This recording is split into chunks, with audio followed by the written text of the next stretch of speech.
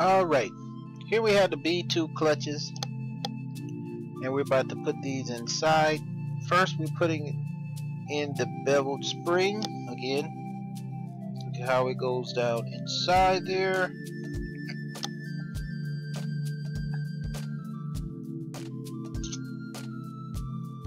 Okay, get a closer view. See that the one knot slip fits inside the slot there. See the notch? It's right here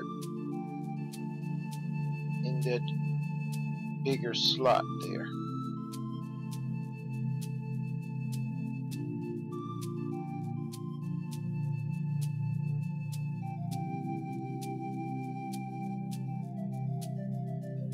Okay, you can see it right here, this big slot. Okay, next we're going to put in a steel.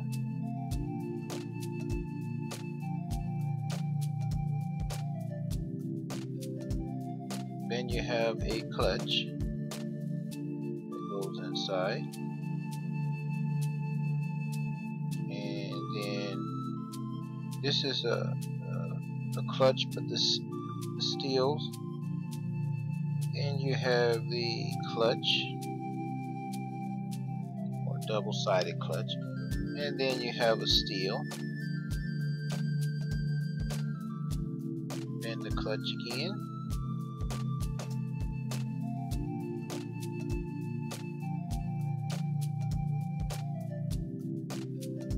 Steel, clutch, steel, clutch,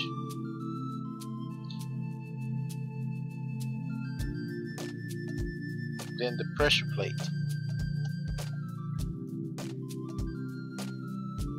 Now look at the pressure plate.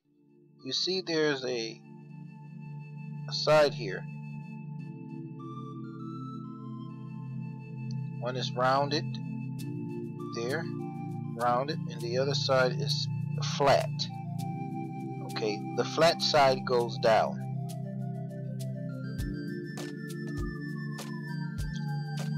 Then the spring, the snap ring, excuse me.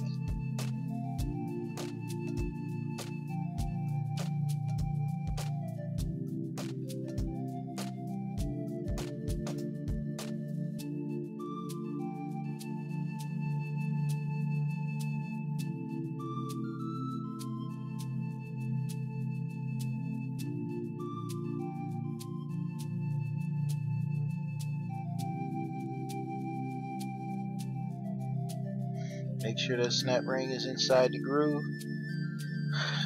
Okay, next we're going to the B3 clutches.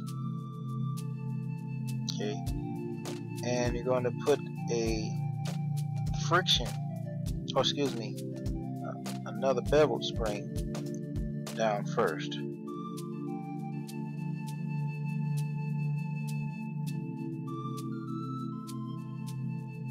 Then come a steel. Then you got a friction, and the steel and the friction, and steel and the friction, up until you get to the pressure plate, and then tie the pressure plate in or secure it in with the snap ring.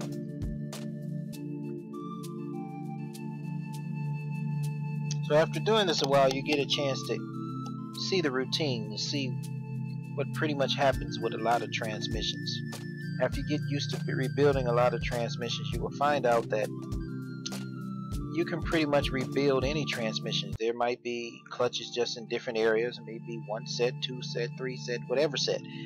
You will learn the routine. And what you don't know, you can get the book and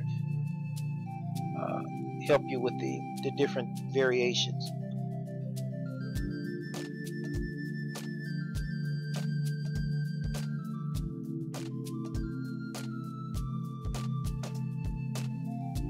Okay, make sure you take the screwdriver and use it as a pick so that you can make sure you put the snap ring inside its groove.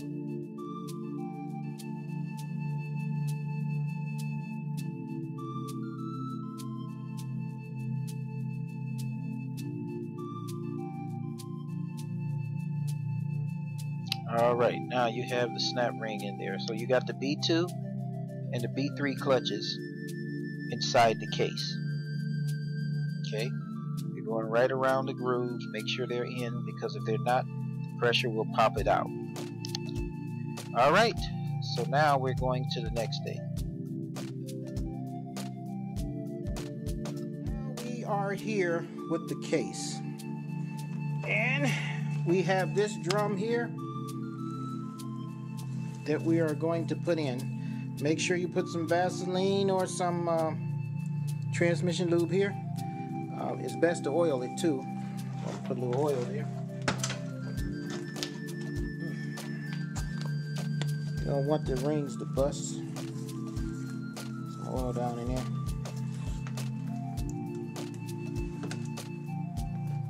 Put some oil on the rings. We're going to set this down inside. Now, the clutches on the bottom have to engage with this, and the clutches on the top have to engage with these splines. Uh-oh, you didn't see that, did you? Okay, the clutches on the bottom, let's say it again, have to engage with this part. Clutches on the top have to engage with this part. Okay, here we go. Now, we're going to try to get these in here.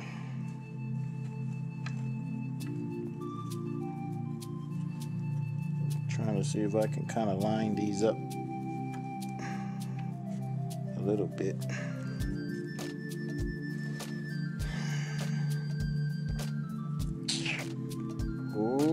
Okay, so here we go. Take this here, set this down inside. Ooh, this is the rough part, not so easy part.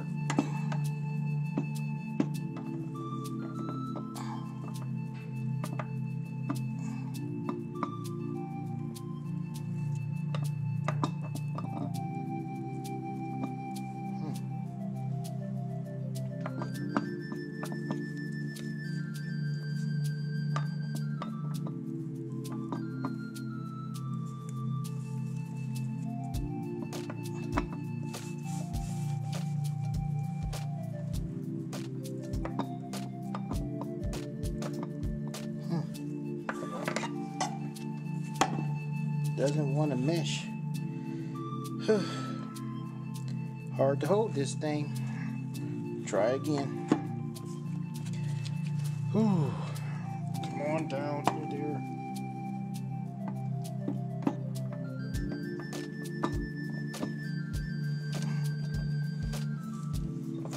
There we go. Now that. Uh-oh. Thing wanted to fall.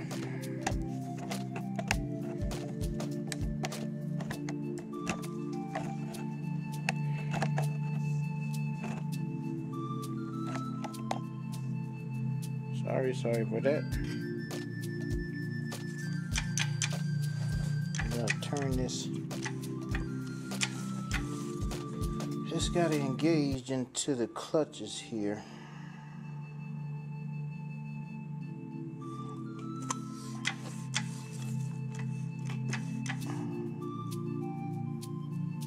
Tell you the truth.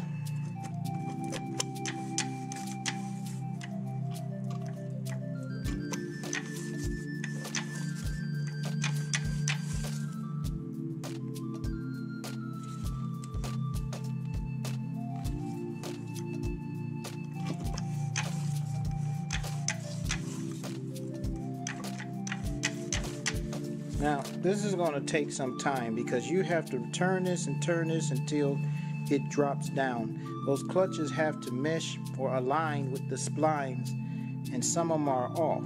So you got to turn until you feel the drum go down, down, down.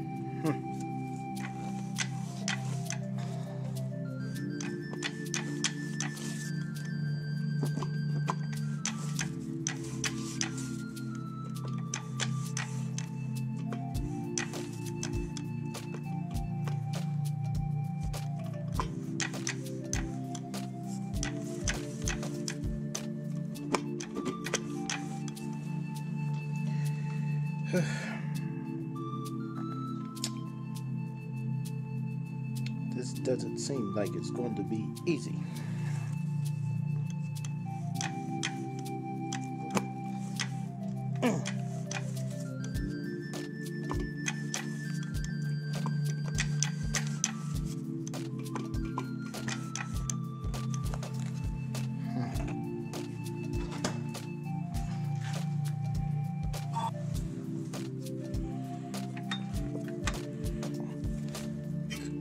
Okay, what you want to hear is this sound, if you can hear it.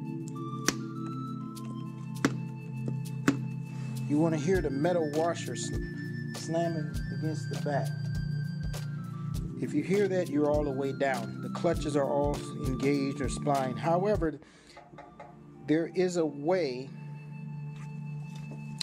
to make sure you're all the way down, and it's like measuring with a T to make sure you're all the way down. If you're not all the way down, when you go and put on the bell housing and you tighten the bolt, you will not be able to turn the input shaft. Okay, so for those who don't know, when it's down, it's best to use a measurement to see when you're all the way down. You can measure from this clutch plate here to here. Let me see if I can find something to show you what it would be about.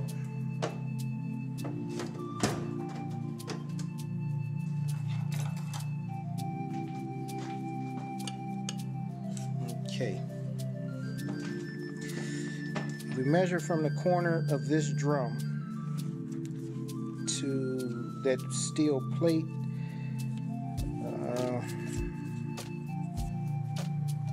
I got here.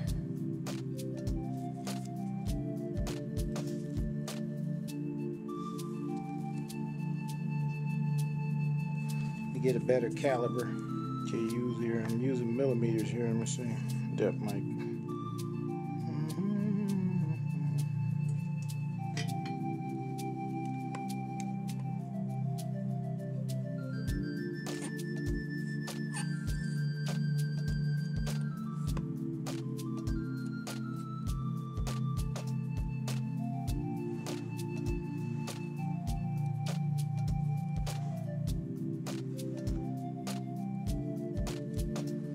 So it's showing 80.86 millimeters. 80.86 millimeters. And I am using this depth gauge here. I am touching this plate, that pressure plate at the bottom, and touching the edge of this drum. Just to let you know if you're all the way down. So again, it's showing 80.8986. So you got some plus or minus here. So about 80.89. Not higher than that, I guess. Let me see.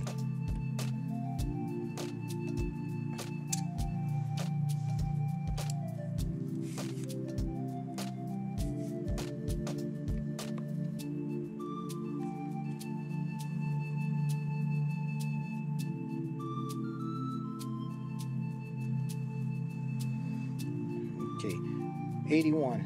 It's 80.95 here. So I would say no more than 81.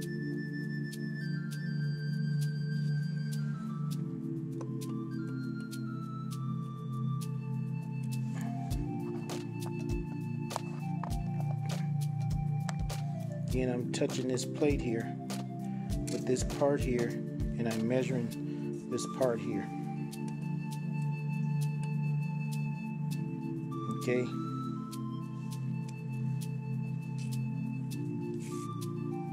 This thing is sensitive, so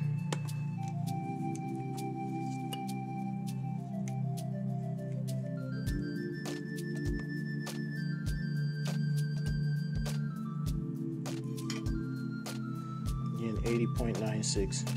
No, 81. No more than 81. You're around that area.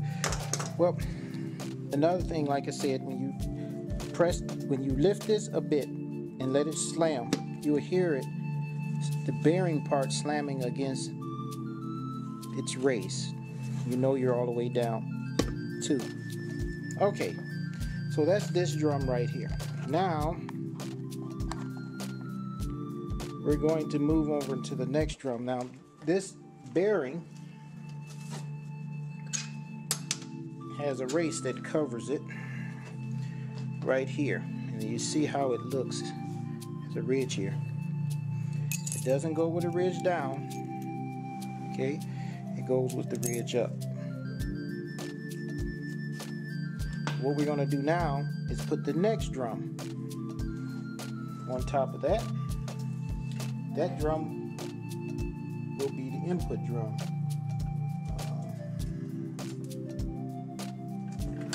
Let's see here.